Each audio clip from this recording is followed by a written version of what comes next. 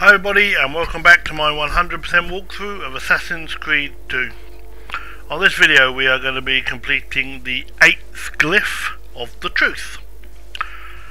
Now we find this still in Forley, but we're going all the way down here into this building here, and we know this building really well because this is the building where we got all the assassination contracts from. So if you look over here you'll find a horse.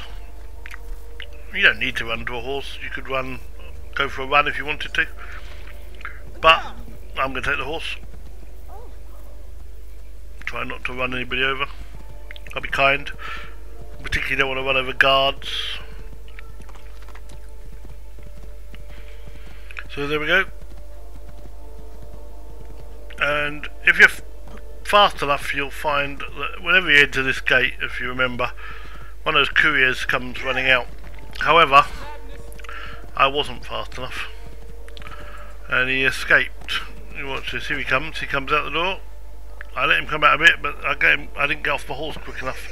He sees me there and he runs and he runs and then he jumps up. As soon as he jumps up I'm not bothered chasing him, I don't need the money, so we'll carry on running. As I said, we're looking for the big church building. There it is.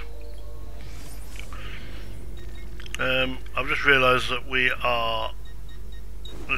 can gain notoriety, so if we put on the Venetian cape and equip that, the notoriety will be gone. There we go, that's better. Now we want to climb up that great big temple.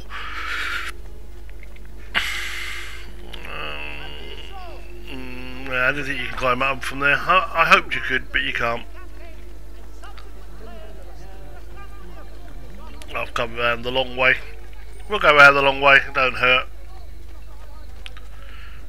Get away from the musician and just climb up here as we used to do to go and get the assassination contracts. Climb up here and you'll see almost immediately as you come over the brow of the hill of the roof. There it is. Oh, that was lucky. That could have been embarrassingly disastrous.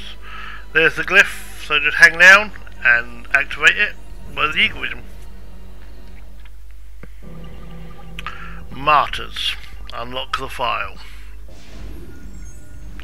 Okay, so we get a picture of Tsar Nicholas II, and we've got one of those butt things, and you hear the beeping. So when you get beeping like that, we choose it. That's a piece of the Eden. Then we get a picture of Joan of Arc, and if you go to her sword, you'll get a picture down there. And then you get the picture of Joan of Arc and Tsar Nicholas and another man up the top there, and a fire. And if you come down with the cursor, you pick up the fire. Now, if you know your history, you know Joan of Arc was burnt at the stake. So we put it on Joan of Arc, and then we pick up the other picture and put it on top of the other picture. Without the staff, the Tsar was powerless. He could no longer control his subjects. Revolution! Revolution!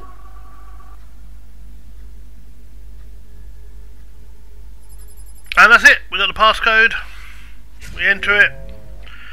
Another stupid bit of video. And that leaves us all 8 of done. 8 of them are done, so we got 12 to go. But that's where we are going to bring this video to a close. So, jump down, right outside of the temple. Thank you very much for watching, and until next time, Requiescat in pace.